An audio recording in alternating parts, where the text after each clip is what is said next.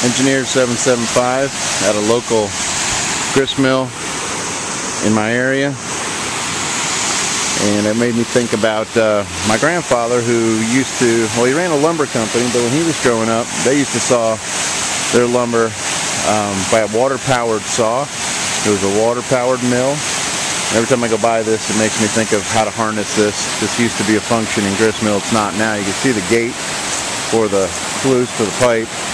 Anyway, time to time in my life, I will haul some lumber or work with a logger or local sawmill.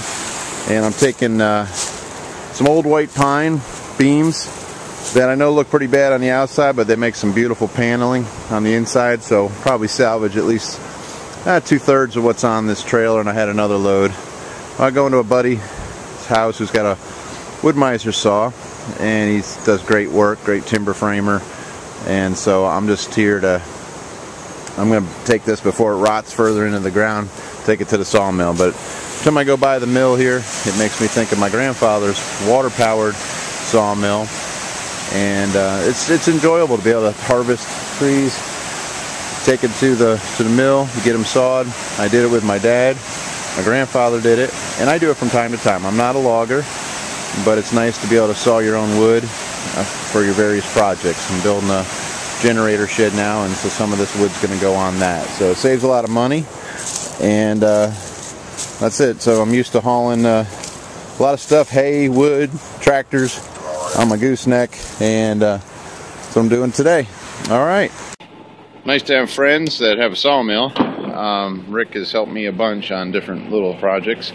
So I had some white pine beams that we're sawing up for trim on his Wood-Mizer mill. I'll show you that. Sawing on a Wood-Mizer.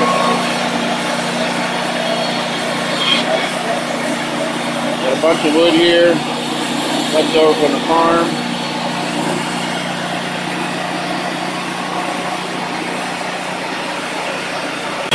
Cutting some rafters.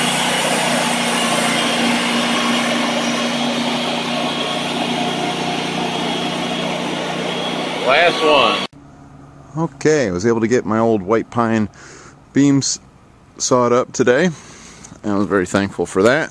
We're going to use that for trimming out the barn. Cool thing about taking your lumber to sawmills, you can make what you need. Custom fit beams to match a PT here.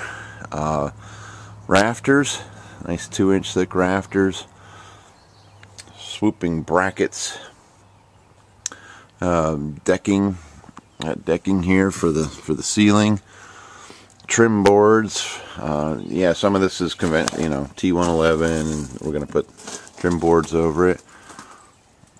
And you can do soffits. So the nice thing is you can custom cut whatever you need.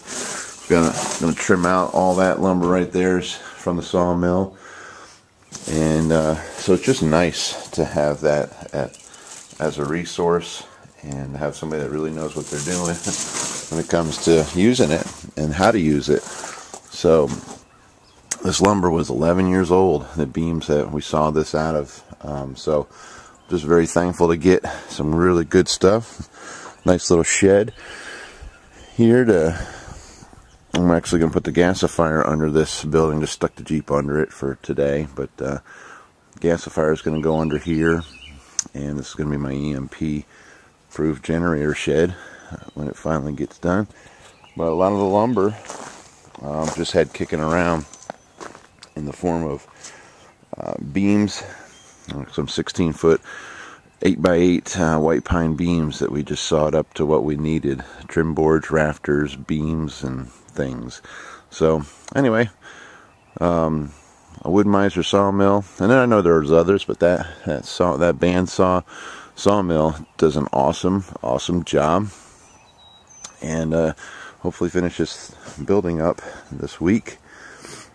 And there's some other rafters cut. You can see how the ends were all the beams that I had were getting really bad, so we just we cut the rod out of it, and you got a really nice weathered white pine. It just makes a nice looking trimmed out boxing here, soffit and fascia. Really nice stuff.